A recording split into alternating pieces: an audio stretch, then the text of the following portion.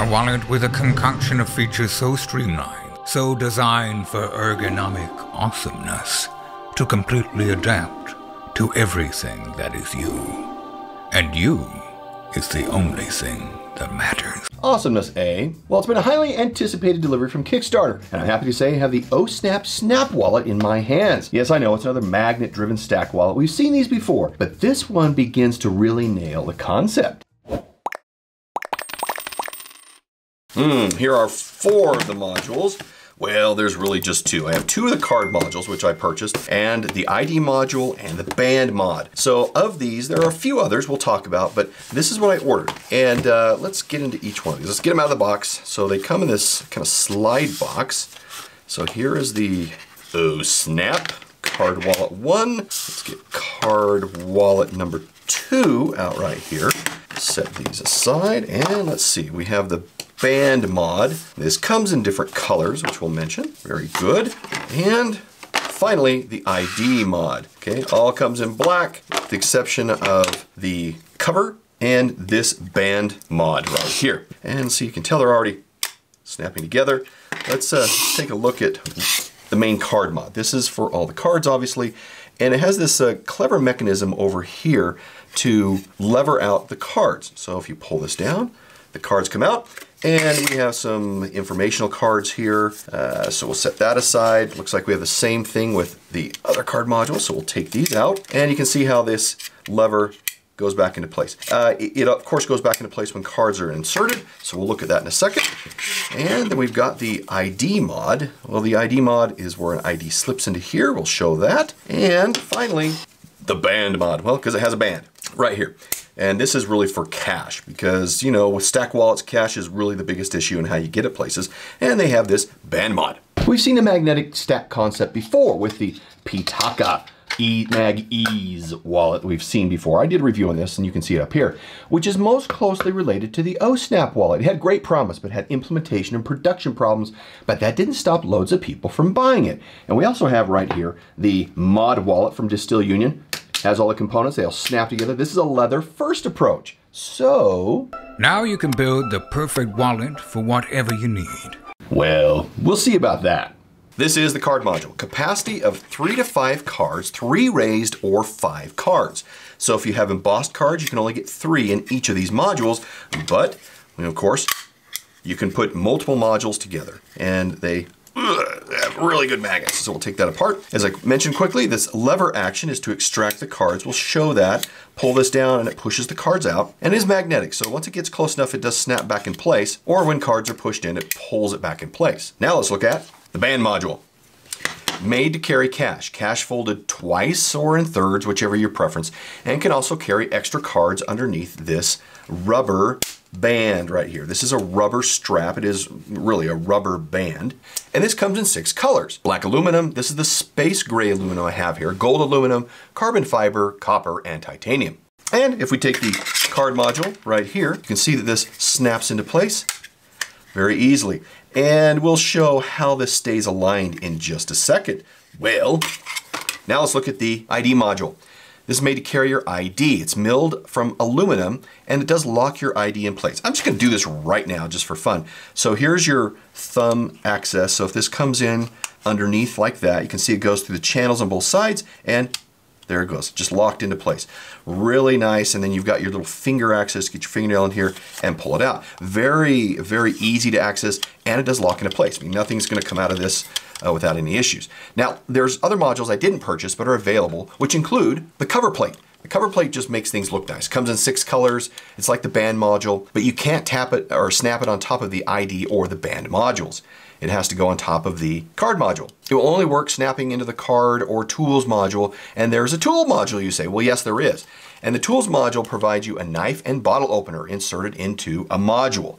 This is good for opening boxes, bottles, stabbing things, and it's not, of course, TSA approved. And finally, there's a phone mount which leverages the magnets to lock your wallet into place on your phone. Okay, now let's see these modules in action.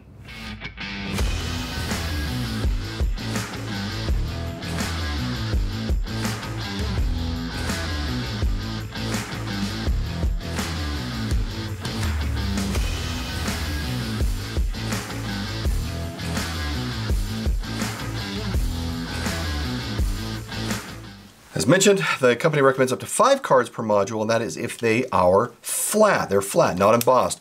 Embossed cards, they look like this. They have the raised numbers and letters on them, and flat is flat. They're just as part of the imprint on the card itself. Now what's interesting is if we take off the band portion here, we can see the branding right here, and you're going, hey, this is great, let me get my cards out. Whoopsie. Well, what happens is, you know, they have to be presented in a certain way, and this gives you the first access to them. Of course, you can do it this way, but you're having to dig and go over. So the point is that the lever has to be on the bottom if you're coming from the left-hand side, or it'll be on the top if you're accessing the cards from the right-hand side, depending on what hand you are. These are designed in the United States and made in China. It's all machined aluminum. So instead of massive magnets like we saw with the Pitaka, and let me show you what that looks like. You can see here we have big magnets that give you this capability of just, you know, fanning out your different modules here, but you have magnets all over the place on this particular wallet. And that did have problems with demagnetizing cards, and it makes this really super thick. So if we look at the Ohsnap, we can see that the magnets are embedded on the bottom and the top. So they're embedded right here and right here. And they have a rubber buffer on either side, both sides here, that actually helps prevent scratching and really helps seat the module. The other thing to notice here is that we have this slot. You're going, oh, is that for a thumb slot? No, it's not. It's actually helping to seat the other modules with each other.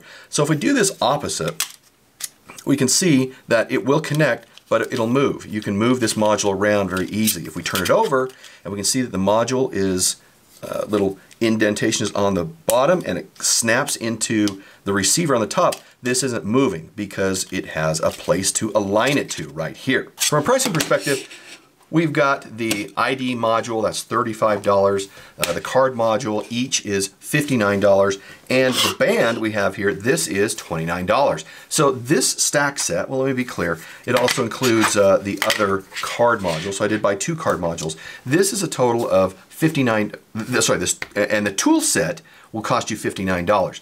What this cost me here is $182. That's what I constructed just from these 4 modules. That's kind of a bit expensive. Another item I want to point out is extracting cards from the card module. So I told you the orientation where you have this lever, but another problem is how you actually hold the wallet to get the cards out. So if you're holding a wallet like you normally would, you know, right here, and you're trying to use the lever to get the cards out, you're working against yourself. And the reason why is because this is very thin, which contributes to the thinness of the overall wallet.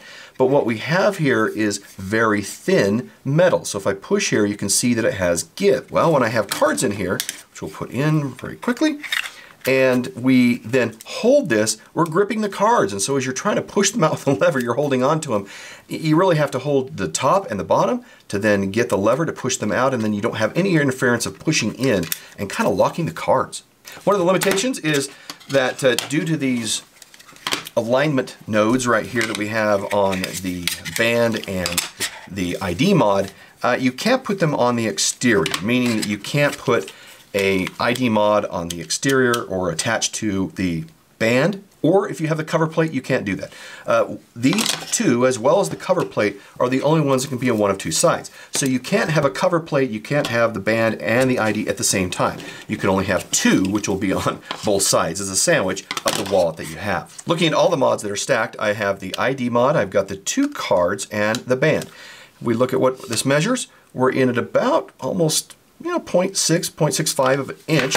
And for comparison, let's pull out the Pitaka. So the Pitaka also has 4 modules. And one of the things being talked about with the Ohsnap SnapWallet is that it's very thin. And we can see that each of these modules is not really super thin. But if we get these together, and we can see that we are still, just a little under 6. And this has 4 modules, which does include a cover plate, but you can also have the mod that can carry cash. So it's similar, but whereas the Pitaka is plastic, this is all metal in its offering. By way of a build-a-wallet, magnet-type offering from either Pitaka or Distill Union, the Ohsnap wallet offering is appealing for those who like the metal materials more. And it's not a bad offering. So now on to the final score. Quality of 5. Excellent. Made very, very well. A lot of attention to detail in this.